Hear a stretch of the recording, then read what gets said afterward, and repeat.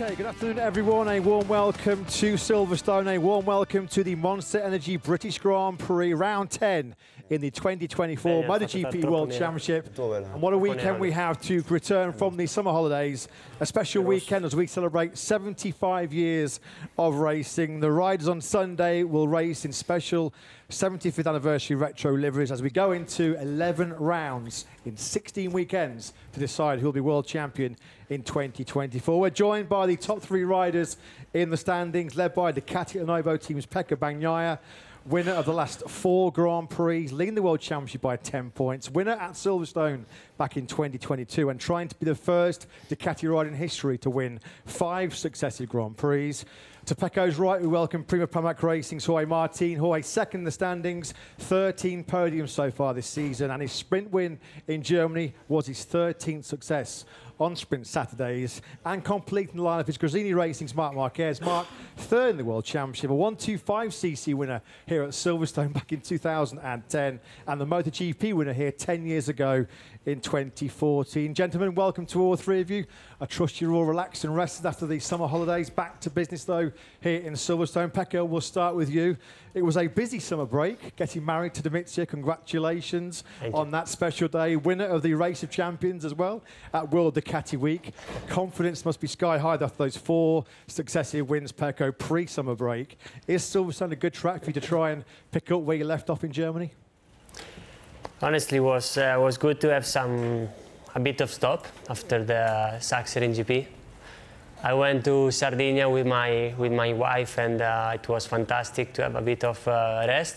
And then in the week of the wedding, I started to train again. So it wasn't easy to be focused on the training, knowing that I was getting married in 5 days.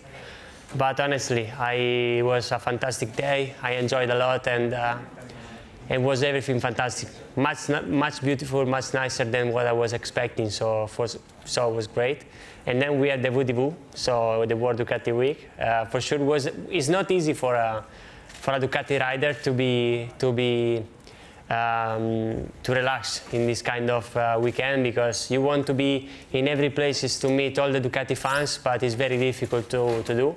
But I really enjoyed everything, and I hope that the Ducati fans had a really great opportunity to enjoy with us, to be happy with the race, and to have did a very good show.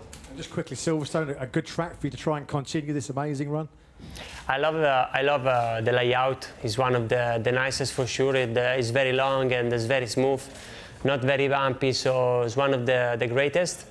For sure, and this season we will discover a new weather, because was never this hot. But I think we can enjoy, and I love this kind of layout. Just quickly, on that big day, that special day, getting married to Domitia, we just wanted to know, were you more nervous waiting for the lights out on the grid on Sundays, or more nervous waiting for your new wife to arrive? It's different, but honestly, I never cried like this when I was doing the walk with my mom arriving to the front of the line. Was a very emotional moment. Then when we had to say yes, was a very emotional moment. So much more nervous than a SGP. We should say once again, congratulations to Mr. and Mrs. Bagnaia. Well done, Pecco. We'll move on then to Jorge Martin. Jorge, I guess plenty of time in the summer break to relax, but also to reflect on what happened in the Sachsenring. You said, I think to the media afterwards, it could be one of the most important days in your career in terms of learning. What lessons did you learn in that summer break, looking back to Germany? And is there anything that you'll change moving forward from this weekend? Well, first of all, I want to congratulate Pecco. I did it all on private, but I wanted to say now. It was amazing, for a nice moment for him. I know him for a lot of years, so it's fantastic.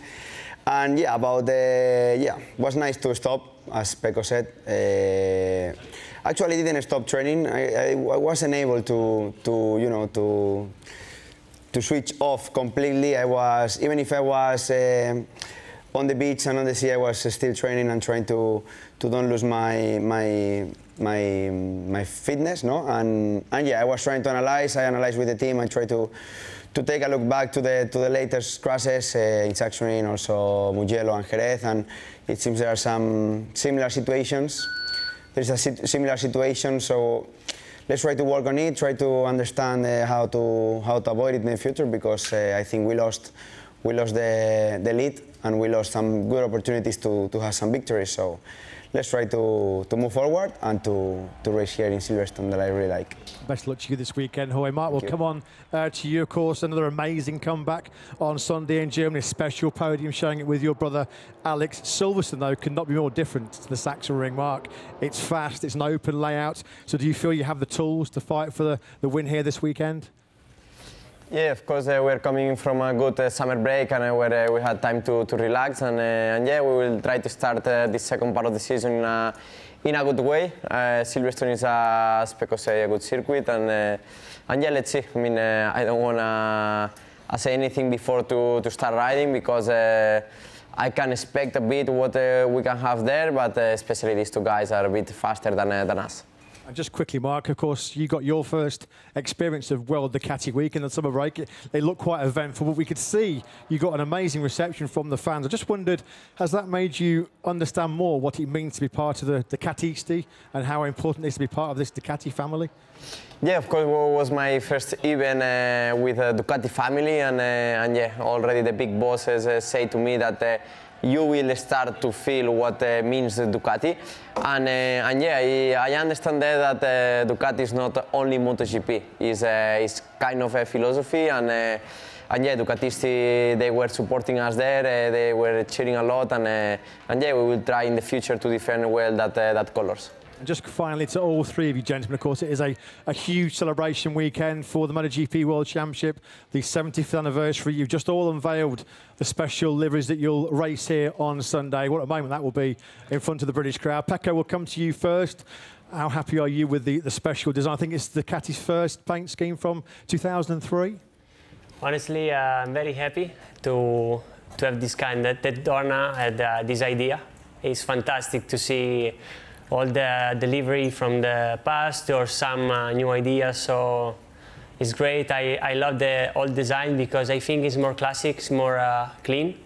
Apart, in our case, it's difficult to see clear the delivery because the cost of the sponsors, but in case of Yamaha or Honda, the delivery is fantastic. I really love the one of Yamaha because it's very clean, and I liked it, but for everybody it's the same, so I would like to have more of this kind of ideas and more of this kind of livery in the future. Your bike looks amazing. Jorge, of course, there's still a very close connection with the Nieto family in your team, with Fonzie very much a big part of Pramac Ducati, and you've paying tribute to the legend Angel Nieto, a beautiful paint scheme and a nice helmet to match as well.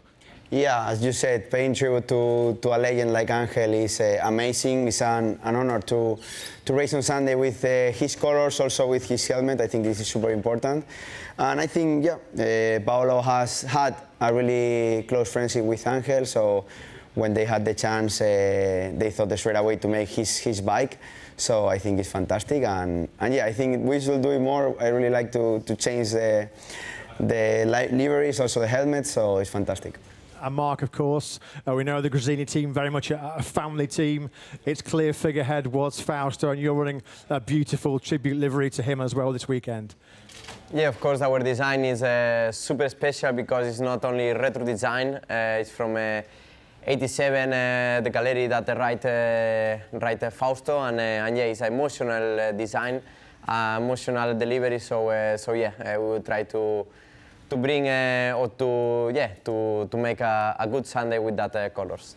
Well, they look super cool. I'm sure they're going to be super fast as well. Best luck to all three of you this weekend. MotoGP Social coming up a little bit later, but time now, please, for questions from the media. Thank you.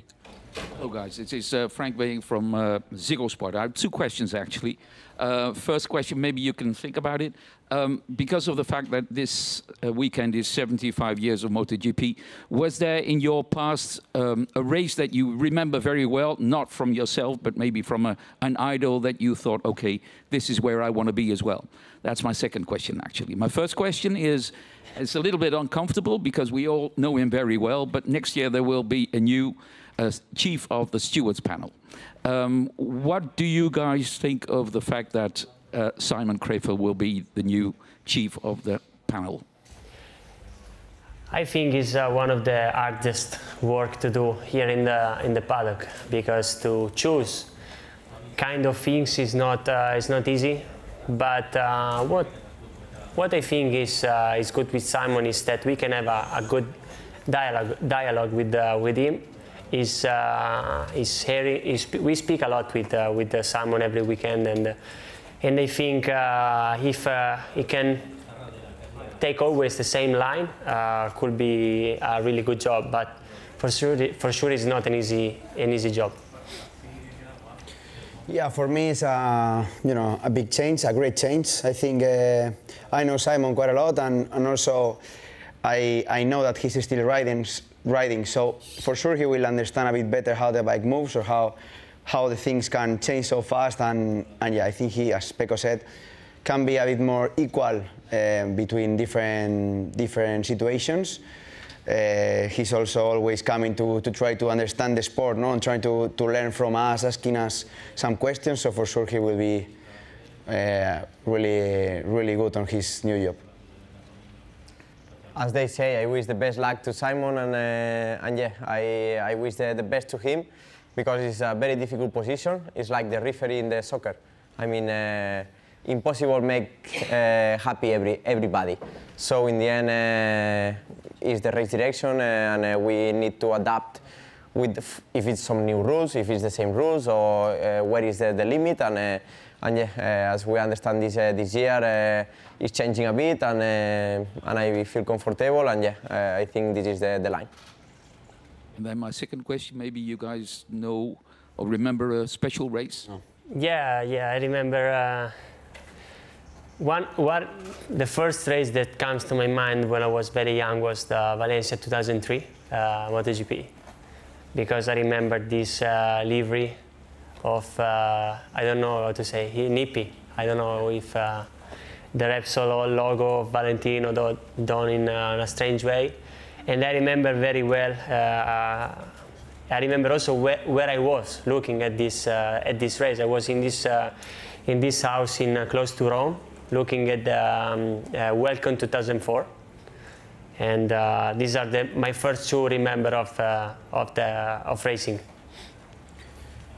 Yeah, for me, I remember Valencia 2006, that I was there also. I was in the track, I met Valentino also for my first time, so it was fantastic. But if I have to take one, the one I lived the most, was Laguna Seca 2008.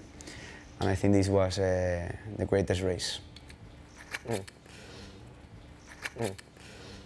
I would choose the Duhan Cribillet last lap in Jerez. This maybe was the first moment where I start to remember something, and yeah, was on that times that, especially that last lap, was incredible with all the people in the middle of the racetrack.